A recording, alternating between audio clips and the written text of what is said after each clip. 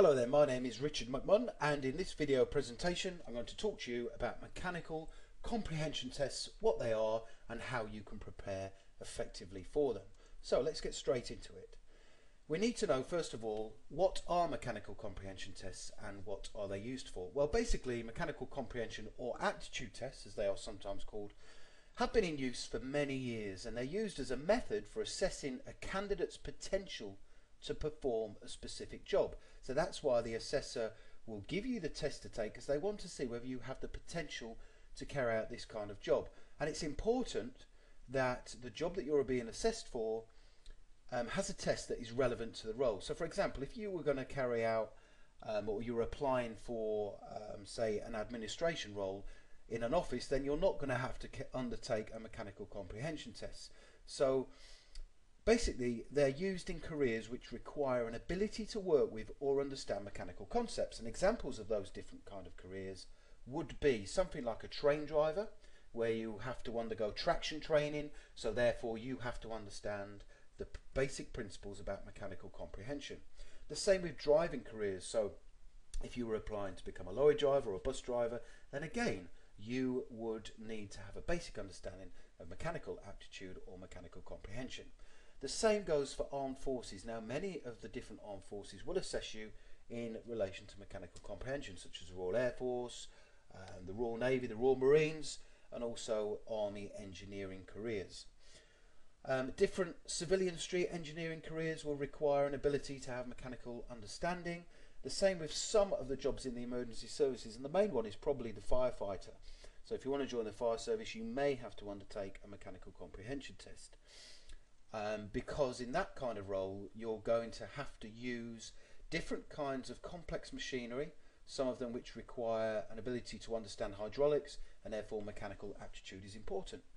Goes without saying that a motor mechanic will have to understand mechanical comprehension, and the same with an aircraft engineer. Now, that list is certainly not exhaustive, but it just gives you a bit of a flavour for the type of careers that you would apply for where you'll have to carry out this kind of test. Now, I want to state from the offset that you will be assessed against both speed and accuracy when you undertake a mechanical comprehension test.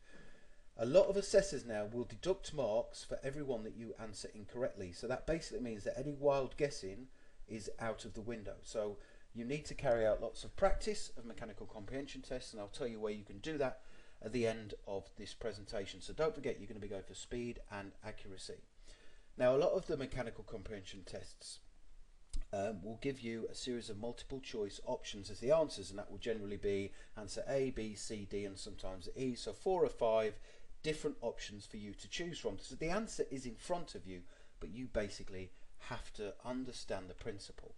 So what is important to understand? Now, I'm going to talk about clockwise and anti-clockwise now very briefly. Now, I do apologise, most people will understand this, and I don't want to insult your intelligence, but it's very important that you understand the principle of clockwise and anti-clockwise before you tackle any kind of mechanical comprehension test. Now, the easiest way to remember this, for those who aren't too sure about clockwise or anti-clockwise, is that the hands on a clock rotate clockwise. Okay, so that's the way they go around. So if you look at that one on the left, that is clockwise, and all you have to do, if you ever forget it, is just think about the hands on a clock, which way do they go around, and that is clockwise. So obviously the other way around is anti-clockwise, and these are the two phrases which are used quite frequently during mechanical comprehension tests. Now, you may also find that some test questions which have been created in the USA refer to anti-clockwise as counterclockwise. So just bear that in mind if you ever see that during a test, and you know that counterclockwise is anti-clockwise. Okay, let's try out that principle. So which way will cog C rotate? So that's cog C there. The only clue that we've got in this question is that A is being shown as going round to the right, which, as we know, because we've learnt this, that is clockwise. So what I tend to do in this kind of question is to either use my mouse if the test is online, or use a pencil if it's a paper-based test, and I follow that round, so you know that that's going clockwise. That means that B will go anti-clockwise because the way the cogs are configured, and therefore that means that C will also rotate clockwise. So the answer would be that C will rotate clockwise. So I'll just quickly go through that again. A is rotating clockwise, so you can follow with your pen or your mouse.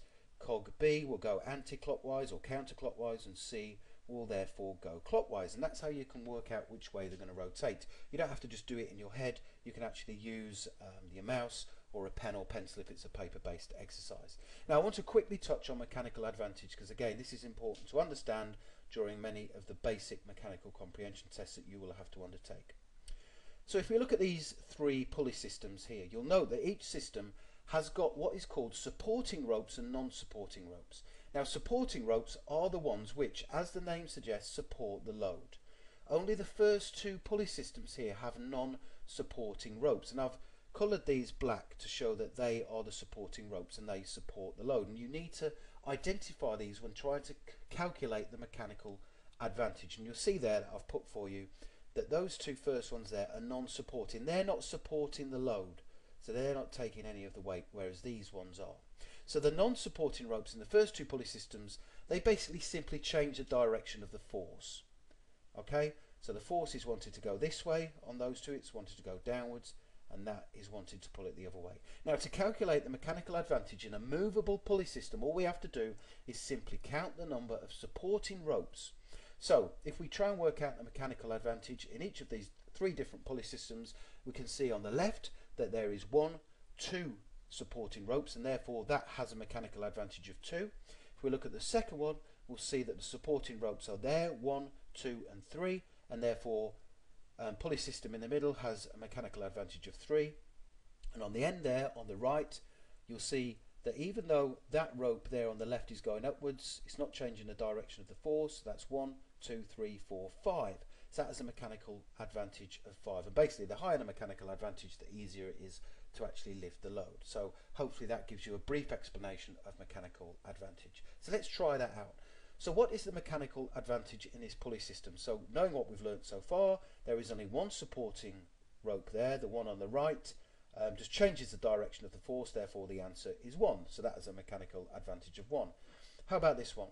Well, you notice there that there is 1, 2 supporting ropes, because that is non-supporting, that just changes the direction of the force, and therefore the answer that pulley system has a mechanical advantage of 2. Okay, so let's take a look at another different kind of sample mechanical test question.